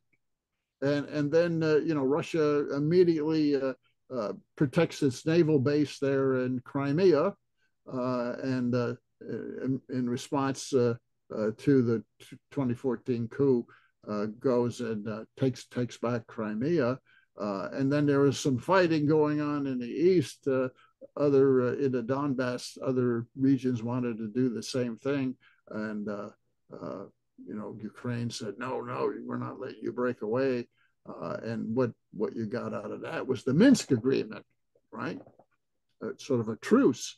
But as it was revealed a couple of years ago by the parties to that truce, Angela Merkel, Chancellor of Germany, and Francois Hollande, President of France, they viewed Minsk as just a temporary agreement that to buy time, these are their words, to buy time to arm the Ukrainian army so that it could take back these provinces in the east that were trying to break away, and Crimea, by the way, right? So it was just a subterfuge, And so you got Russia that was promised, no NATO East. Oh, okay, that was broken. And then you got a Minsk agreement, and that turns out that they were lying, and they admit it here. And then you got what happened in the first couple months of the Ukraine war in April 2022, in which there was an agreement between Ukraine and Russia for a compromise. That meeting immediately held, as we know, in February 22, Russia invaded and took back a lot of land, and it looked like it was going to sweep across all of Ukraine. And Ukraine agrees to negotiations in Istanbul with Russia, and the deal was worked out. The deal was, okay, Crimea remains in Russia because it always had been Russian, and we're not going to give up our naval base. It's like the U.S. giving up Pearl Harbor, right? And in the eastern provinces, there was like a partial autonomy, right? That those provinces in the Donbass, Luhansk, and Donetsk would remain in Ukraine as part of Ukraine, but they would have some autonomy in their language and so forth. That the nationalists, the Nazis, the Banderists, didn't want. They wanted to ban the Russian language and ban the Orthodox religion and so forth. But there was a compromise that was worked out. It was taken back to Zelensky in April, but it looked like as Ukraine was possibly going to agree to that compromise, in comes Boris Johnson, who was PM of Britain at the time. In comes Boris Johnson, immediately flies in and says, no, don't sign this. Look, Russia is weak. We're going to give you all the weapons you want, all the money you need. Let's fight Russia here. Let's defeat them. They can be defeated. That was part of this neocon misreading of Russia, right? We're going to defeat them. Let's go to war, right? And Zelensky drank the Kool-Aid, right? Because there was a lot of money, that came in with that a lot of that got siphoned off by the elite in Ukraine. Who knows where it went, right? We'll find out eventually. So, you've got the war continuing, and the U.S. throws a lot of money, a lot of weapons, a lot of advisors into the war. And the rest is history. Some offensives that work and don't work and so forth.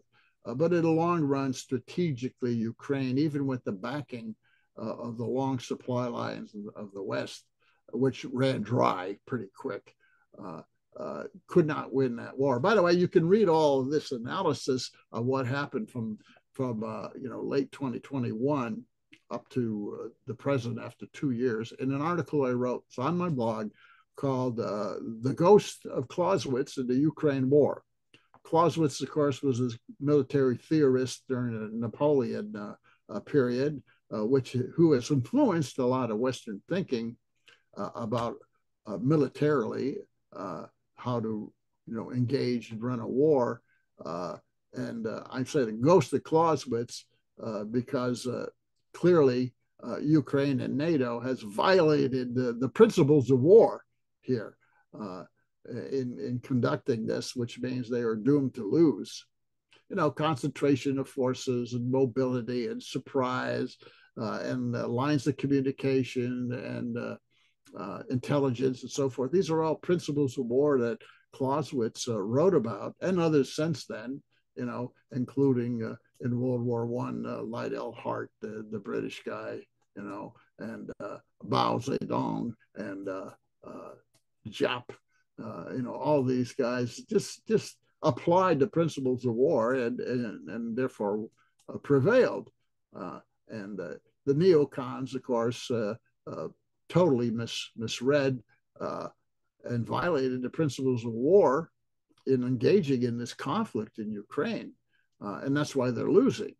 And this thing will come to a head, within a year at the latest here, and this war will end one way or another. Although, the wild card is Europe. Europe's going to be left holding the bag here because the U.S. is going to withdraw very clearly, as it typically does. It tries out these proxy wars. If they don't work out, well, they just withdraw, and the U.S. isn't all that worst off, But those who are left, have a mess on their hands, and Europe is going to either find a way to fund and man this war with troops. We see all this talk now by Macron of France sending French troops, right? NATO troops into Odessa and so forth. Not clear whether it's true or not, but there's some talk about that. So Europe is struggling to find a way, if we get left holding the bag, because that's certainly going to happen if Trump wins, and it looks like he is, then what are we going to do, right? Are we just going to cut and run? Wow, that's going to be the end of our political careers. Remember, this is like the supra national elite making all these decisions, right? In Europe, in the European Commission and Council and so forth, right? And their days are numbered if that happens. Well, NATO may be numbered if clearly it's a loss, and that's what they're worried about. What happens to NATO? What happens to our careers? The van der Leydens and all those people, right? The Beerbachs and the Stoltenbergs, and the Macrons, right? The Macron and Stoltz. I mean, Schultz is a DOA politically. It's only a time before he's out of there, and Macron's in big trouble now. Well, what did they do when their political situation is in trouble because of a war? Well, they find a way to continue the war, right?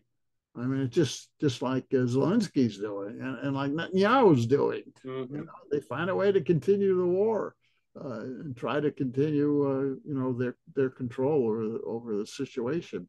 Well, that's the situation as I see it in Ukraine, but it has great consequences because we got associated with all of the sanctions, right, and the economic war between the West and Russia, and now the increasingly obvious NATO conflict with Russia. This is a proxy war between NATO and Russia. Russia knows that, and increasingly we see a drift towards the use of more NATO troops in this, now mostly mercenary and transfers from the French Foreign Legion, and that's probably why Macron's pissed off with the Russians, and trying to rattle his little saber, because the Russians found that this very large French contingent of the French Foreign Legion and volunteers, right, who joined the Ukrainians and helped the Ukrainians with their recent effort to send drones and artillery and so forth across the Russian border, which is which has been going on. And now we got a small offensive by Ukraine on the Russian border there near Belgorod, right? And it's kind of like the gnat that's been bothering Russia, and Russia's been swiping it away one at a time, and now Russia has said, well, enough's enough, and they're going to invade in the north and create a large buffer zone as a result, right? But in the process of this, Russia found out that the French Foreign Legionnaires, mercenaries, were playing a big role in helping the Ukrainians in the north of Ukraine. And when they found this out, they sent some very large missiles and wiped out a lot of these hundreds of these French volunteers, and really publicized to the world that look, the French are here, right? Macron is trying to play a game with us, and expose the French role. And well, now the emperor had no clothes, so let's just Macron says, well, let's just send French troops, and he's been raising that trial balloon here for a couple of weeks. It hasn't gone over very well throughout Europe. Even the Poles and the Germans said, no, we don't want to send fresh, clear NATO military formations into Ukraine. That's an escalation we don't want, right? But the crazy Baltics said, yeah, let's do it, and the Czechs said, yeah, let's do it. So you got this coalition of France, Czechoslovakia, and the Baltics that want to send NATO troops because it's pretty clear Ukraine's running out of troops. Pretty clear. Russia says it's got 600,000 combat troops now in Ukraine, and estimates of the Ukrainian force is about 300,000 and declining. And Ukraine hasn't been able to mobilize. They have this law, they're trying to mobilize the draft and so forth, but it's very contentious and they haven't been able to pass it. So in flies Lindsey Graham last couple of days saying, oh, you got to draft these people, right? The U.S. is cutting off the money, and Lindsey Graham said, you got to draft these people, including women and students, right? Well, there's a big political fight in Ukraine over that. Ukraine is running out of weapons and ammunition, and they're running out of troops. Well, that's very clearly a road to defeat here. It's just a matter of time. And that's the situation as I see it in Ukraine. Read my articles on it, and hopefully I'll have a book out. I'm waiting for the end of that whole thing before I actually produce something, because now we got strategies clearly shifting in Ukraine on all sides, right? On all sides, they're shifting. We're in a real flux period here, and we'll see how it shakes out by the end of the year, certainly early next year. But by then, early 25, this war will be over. Russia clearly will have won, unless the neocons and the Europeans are so desperate that they send troops, NATO troops, into Ukraine, and then we will be even closer to a very serious World War III. It's kind of like a simmering world war going on. It's like, as I said, this is like Spain in the 30s, right, where the fascists and the communists were testing each other out, right? And well, maybe even an early Poland. When Poland was invaded by the Nazis, it took 6 or 9 more months before the real war erupted, right? So, this might be like October of 1939 that we're in. Anyway, those are these interesting analogies here. You can't make too much analogy with World War II because technology is so different now, and the war is really technologically different, and increasingly so, rapidly so. The era of big infantry and armored columns sweeping across plains, that's never going to happen again. And it's even more devastating kind of a war than it's been. I mean, look at the death, killed in action and totally wounded. Estimates are on the Ukraine side anywhere from 300,000 to 400,000, right? And on the Russian side, at least 50,000, and that's within 2 years. That's an incredible death killing rate. The killing fields are just devastating in this modern warfare. Anyway, that's the way I see the Ukraine conflict. As far as the circus shows, what I allude when we allude to the presidential this 4-year cycle is really just a circus show. I think I want to save that for a later time because I really want it, since you're on right now, I want to get your opinion on this. because when we talk about the world of geopolitics, especially, you already alluded to the fact that the mainstream media in general, is very much suppressed. And the unfortunate part is that, and the dangerous component of censorship is that a lot of times you don't even realize it's happening, especially if you're following those mainstream channels of communication. With someone like yourself, and I know where you stand as far as like you're very informative. To me, I don't know how anything in this interview will be misinterpreted as showing an affiliation towards a certain type of thought process. But unfortunately, we're in an age now where you can't even speak freely about geopolitics without people tagging you with labels. If you speak about China, if you come in on China, you're a China puppet, you're a CCP puppet. If you talk about Russia, just giving commentary, you're a Putin puppet. Um, what would be your advice to people who are not the trolls? Because I know you get trolls all the time in your X feed and everything else, but this is for people who may be a little bit more ignorant in the world of geopolitics, but they don't necessarily have a view one way or the other.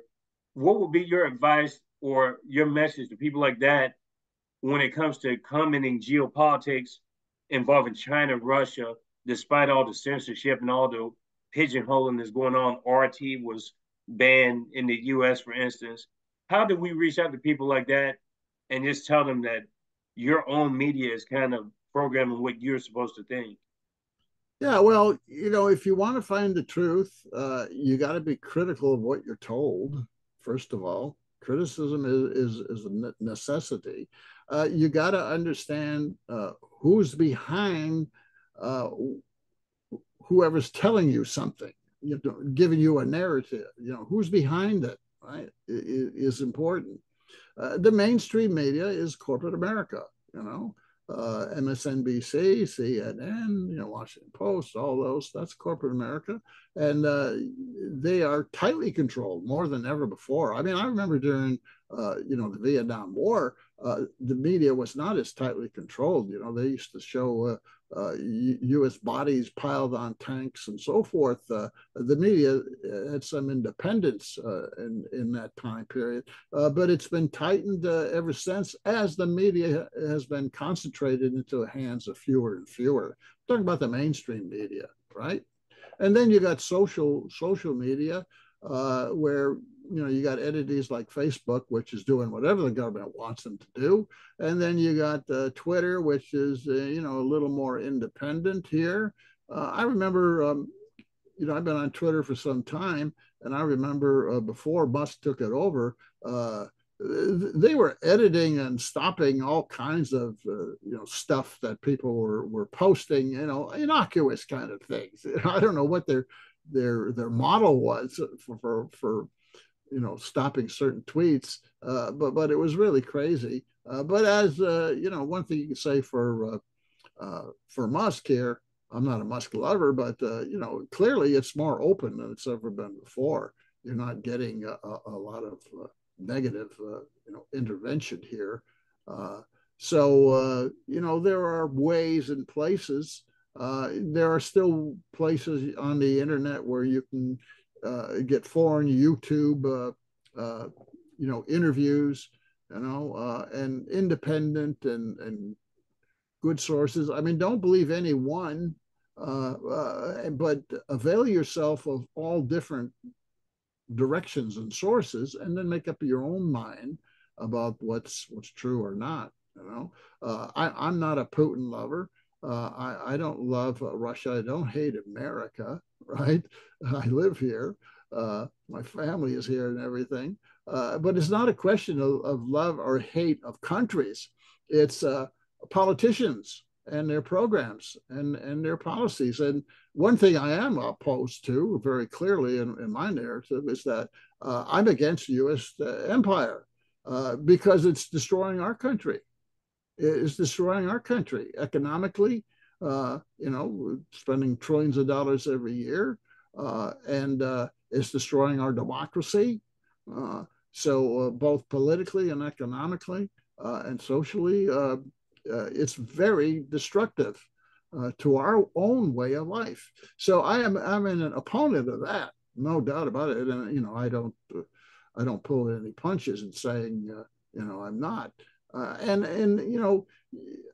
have no vested interest in anything. I'm retired. I don't have to worry about what my academic employer feedback from APAC might be if I say something about Gaza and the genocide going on there. I'm not in any political party where I'm trying to follow the line of the party. I'm really quite free in terms of my opinions, and we'll keep it that way. I just tell it as I research it and as I see it, and I don't really give a damn, what people think and who I please or don't please. I'm not here to please anybody. I'm here to share what I think is a more accurate view of what's going on in the country and the world. And that's my only objective here at this particular point. So, to answer your question, I would say to people, find alternative views and make your own assessment of them. And find these views, who do they represent, right? And what interests are they speaking on behalf of? Some of them may be pro-Russia, right? So you take it with a grain of salt. Russia said that 5,000 Ukrainians were killed here last week. Well, that's probably not true. But when Zelensky says 50 were killed, that's probably not true either, right?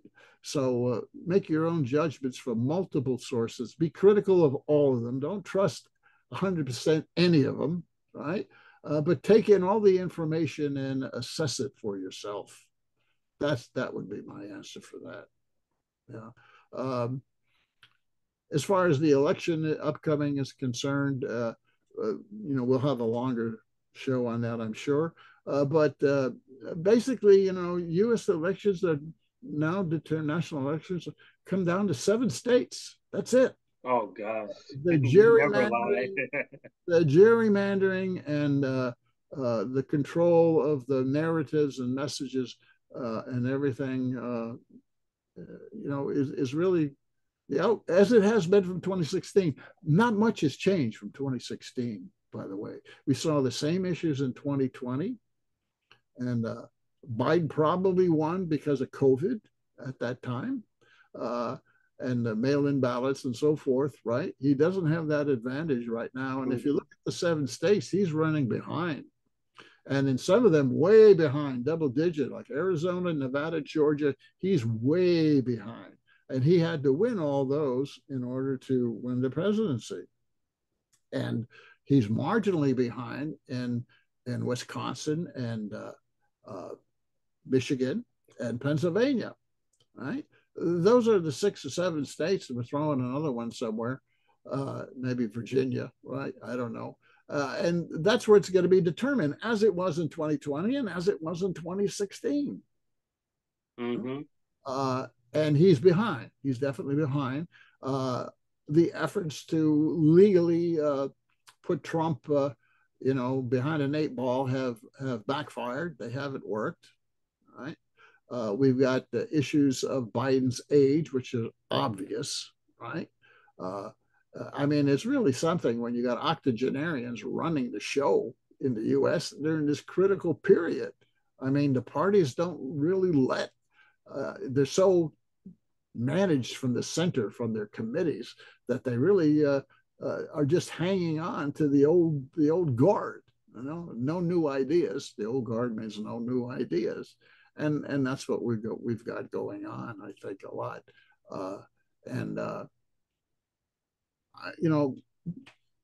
the Democrats are doing everything they can to prevent any third parties playing any role. They're squelching democracy. They don't allow any challenging within their own party with the primaries and so forth. And the Supreme Court says, they don't have to be democratic, right? They're clubs. That's what they said. The parties are really clubs. They can run by any rule they want. Believe it or not, right? They're clubs. the Democrat club is doing everything to keep people off the ballot, third parties off the ballot, whether it's Greens or JFK Jr., RFK Jr., or whomever here. And the Republicans, of course, were trying to outmaneuver the big Republican money was trying to outmaneuver Trump. Well, that collapsed.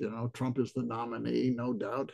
And a lot depends what happens between now and November. It can be very chaotic. I think this is going to be, we thought 2020 was chaotic. I think this is going to be even more chaotic and even a greater risk to U.S. democracy.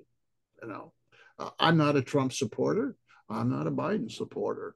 I think both of them are disaster, just different forms of disaster to the U.S. here. But neither of those parties will allow any challengers.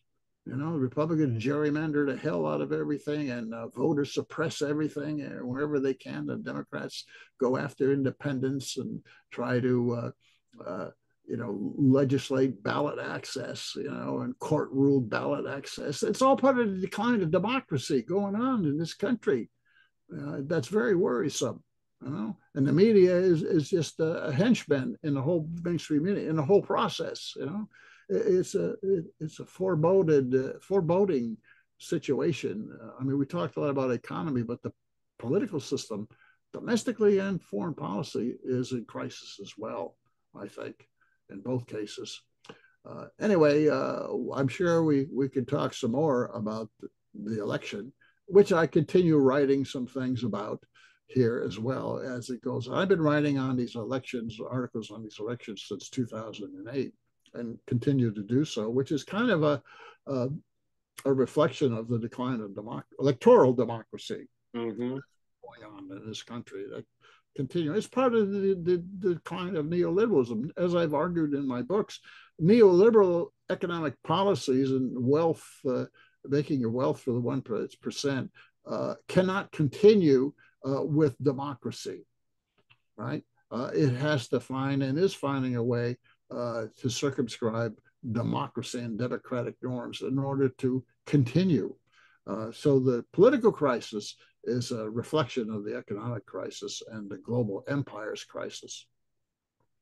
Something that you said, I actually want to continue this a little bit longer if possible, because you recuperated some points that I've been making, especially the earlier stages of this forum, not so much towards the middle and progressing along, because I don't want to make everything about we know that Congress is a mess.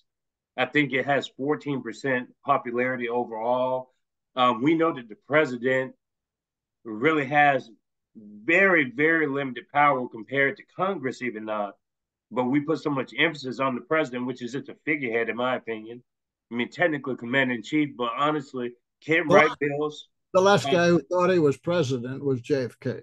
Was that? JFK. He's the last guy who actually thought he was president and acted like he thought he was president. Right?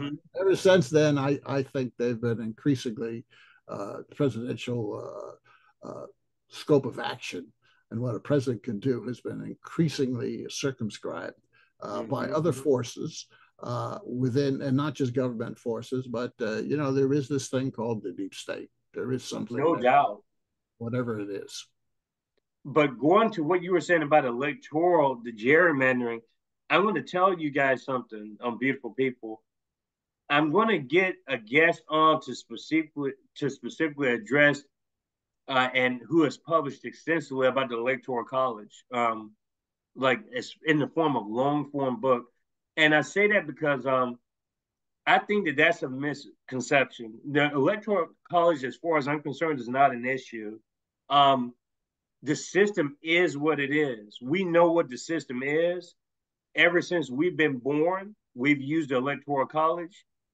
The Electoral College benefits the two-party system. I don't know why people fall into that trap thinking that they really want to change the Electoral College. Do you really believe that they want to change the system that's benefiting them? We have 50 states. As Dr. Rasmus was saying, every election comes up to 8 or 9 battlegrounds by design.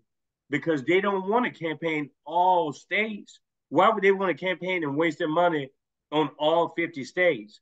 So the Electoral College benefits them because they can pinpoint certain states that they need to win the election. There's just a back and forth cycle every time. They already kick people off the ballots, or if they don't kick them off, they make the rules so ridiculous to the point where people who want to run for office aren't incentivized to, even if they file for the Federal Election Commission. For me, a real democratic process would be if you declare candidacy for president, you file with the Federal Election Commission, you're a viable candidate. But what happens? They don't get any mainstream attention. They get completely suppressed by the media, no visibility whatsoever. They create these arbitrary rules for you to get on stage with certain news networks. All these presidential commissions are ran by the two parties. So we can't even talk about democracy because the system is already designed for the red blue team to be in power each cycle. Even at the local levels is bad. I can't even think of my local PSL chapter, my local Green Party chapter, my local Libertarian Party chapter. And these are some of the more elevated known minor parties. And so we have a lot of issues going into this future. I would say I also want to make a comment that this is the biggest opportunity in my lifetime, I think, to see where the country is, the pulse of the country when it comes to outside of the blue red team. If we don't get 5 to 10% nationally, and I'm speaking to independents and minor party candidates, I think we're in some serious trouble. Um, I think this is the greatest opportunity ever. We see that the leadership is the weakest it's ever been in both parties. I mean, you got a president that's basically they're trying to put him in jail, prison. They're talking about putting him in prison, beating the other guy behind bars because he's so damn incompetent. He doesn't know where he is half the time. Senile, and they're just being honest. I mean, and people will say whatever they want to say about me, but we know that Biden is incompetent. It's just the reality. I don't care if you like him or not. He's incompetent. That's all I can say about it. But we just have 2024 is going to be quite revealing to your point, and I'm here for it. I don't know what's going to happen. I have a suspicion. I think Trump is probably going to be reelected more than likely. I mean, I don't see any other indication that anything is going to happen outside of that opinion. But we will see. Things have happened before, and things are definitely set up to happen in 2024. But just be careful with the electoral college talk, because if Trump wins again, it's going to come up again. It's because he won because of the electoral college, which is bullshit. The electoral college benefits the two parties. It has nothing to do with that, and both parties know this going in, that the electoral college is the system that we're with. So Yeah. I just think it's an excuse. Yeah, well, you said it correctly.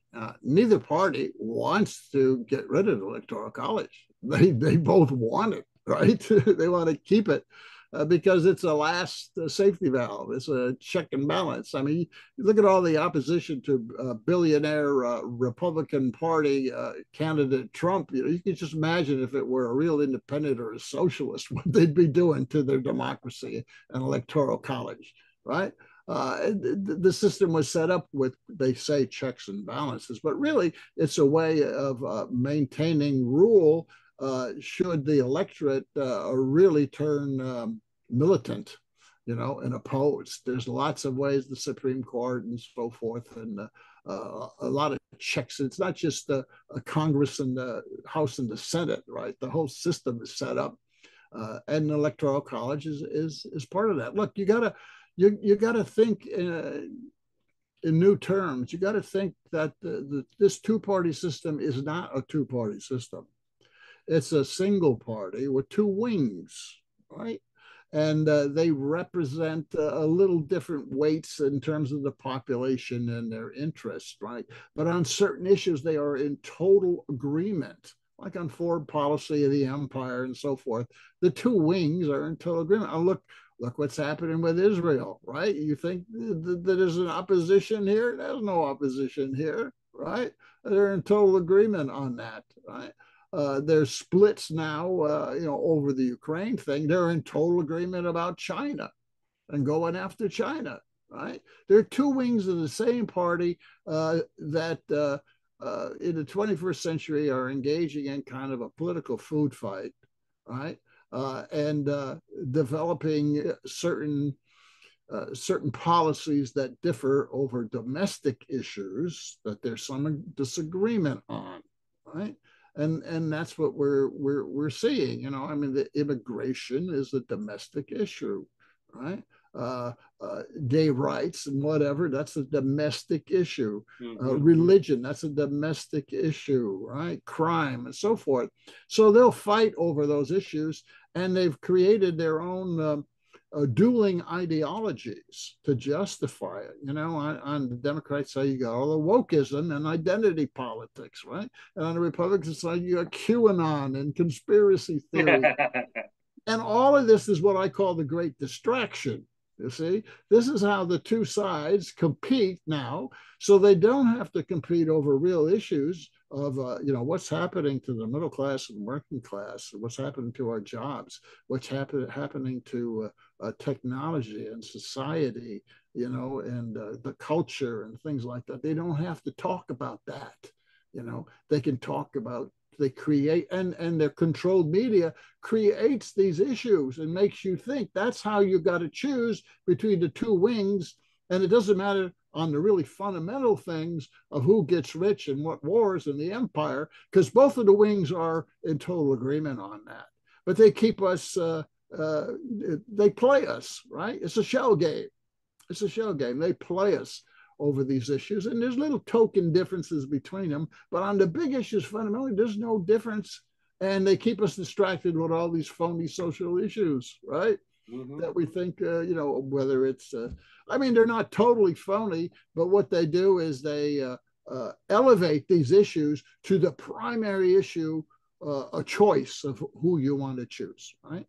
And they got us into this game, this electoral game, and we're choosing on things that are not fundamental. We're choosing these politicians on things that aren't fundamental to our real condition, which continues to deteriorate in this country. Deteriorate, right? And that's the way you need to look at it. Right? And both sides want to keep third parties out of this thing, right?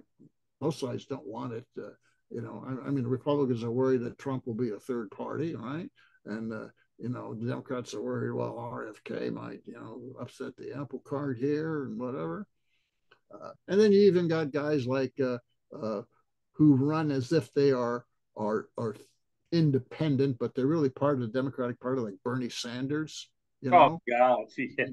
That was a big phony play there, to keep people tied to the Democratic Party. All right. Oh, he's independent. He talks like FDR. When it comes time to vote, he votes Democrat, right?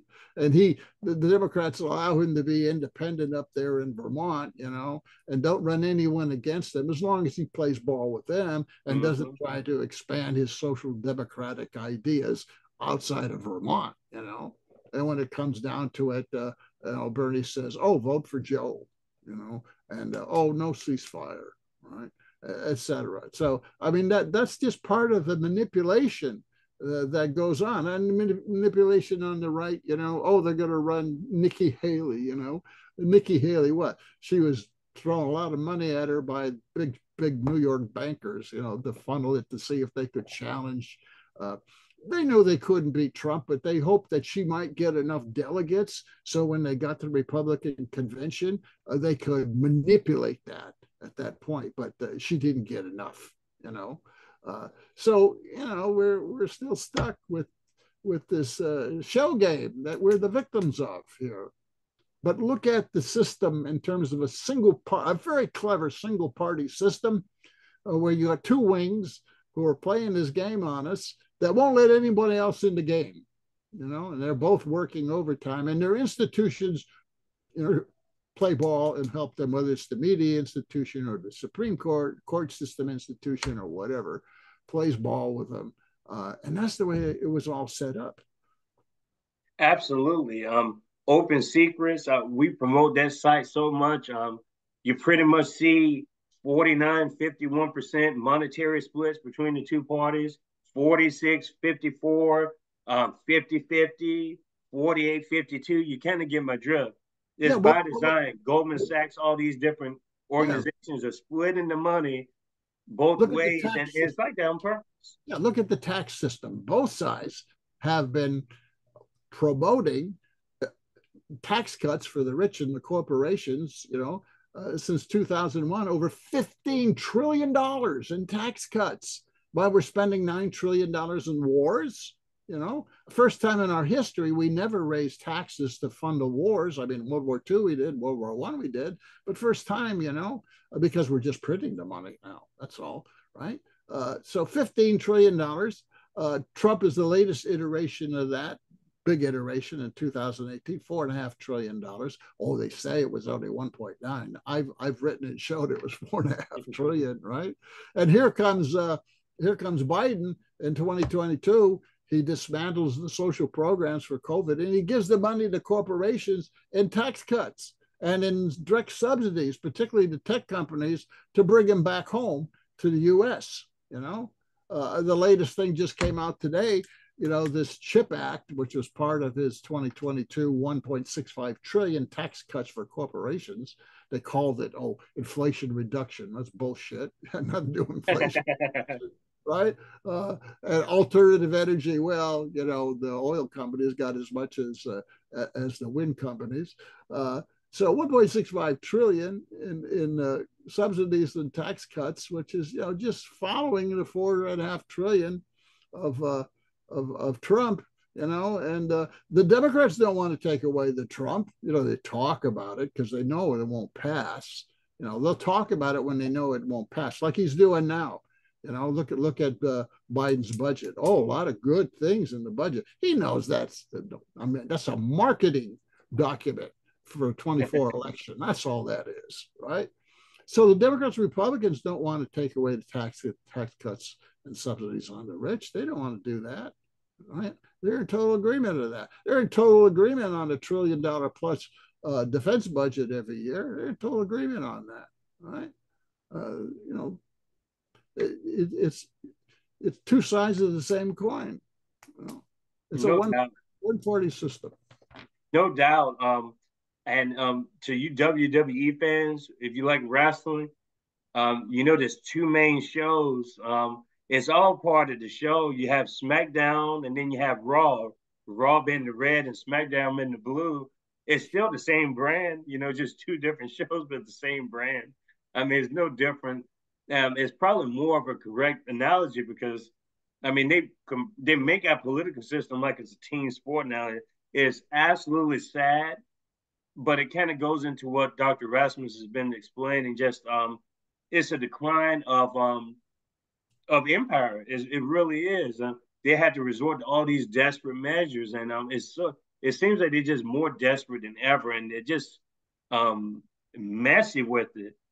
And they leave all the tracks behind. People are starting to pick up on the tracks because it used to be they're a little bit more sophisticated, but now they're just reckless when it comes to what they're doing. And as the water retreats and you see the rocks, the corruption is becoming more obvious, and both sides are corrupt as hell. I mean, they're going after Trump because and on his taxes. Well, every business probably in that sector, the real estate sector does the same thing, and there's nothing unique about what he's done with his taxes, right?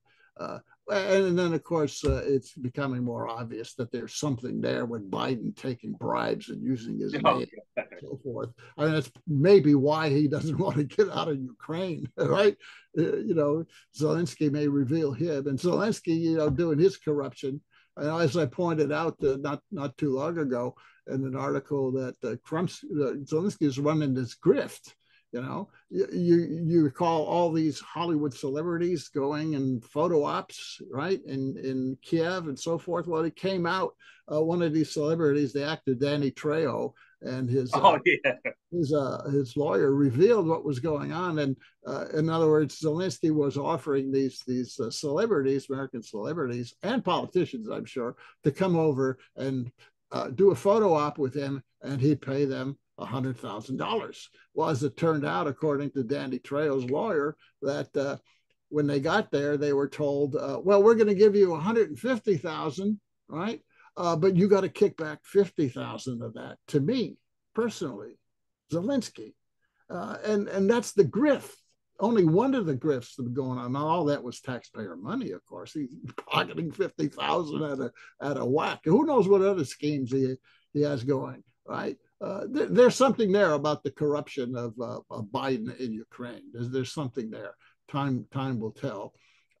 And it's part of why we're there, I think, in Ukraine. Part, not the whole picture. But then, you got Congress that's corrupt as hell as well. All this insider trading going on.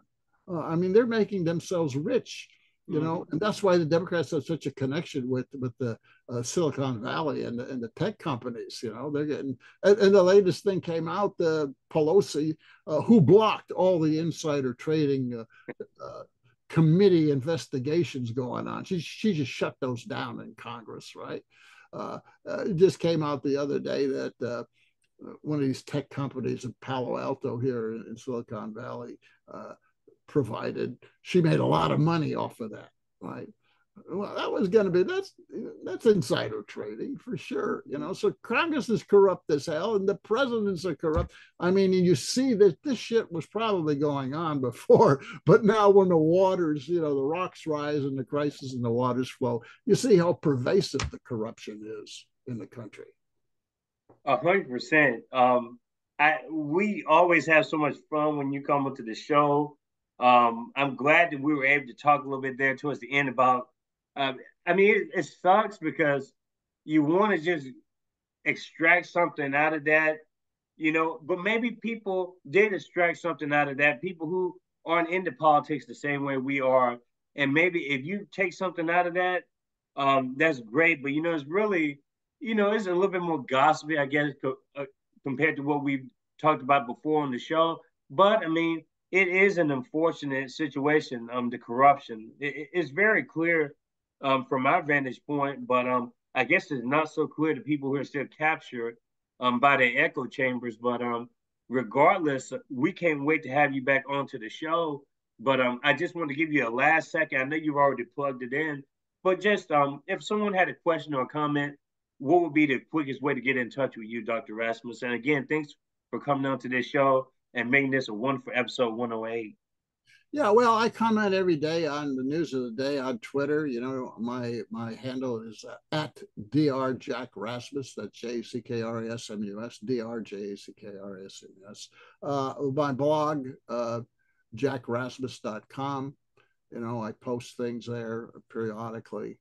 And on my radio show, Alternative Visions, on the Progressive Radio Network, is every Friday at 2 p.m. Pacific Eastern Time, 2 p.m. And that's podcast at alternativevisions.podbean.com. And also, I think it's podcast on Apple and other places. I don't even follow them anymore. So, the Twitter, the blog, the radio show, read my articles on the blog. They get picked up a lot by Counterpunch and LA Progressive, ZNet, and Common Dreams. Do they? I don't follow Common Dreams, but periodically, probably in a lot of places. My next forthcoming book at the end of the year is going to be The Twilight of American Imperialism. Looking at the whole history of U.S.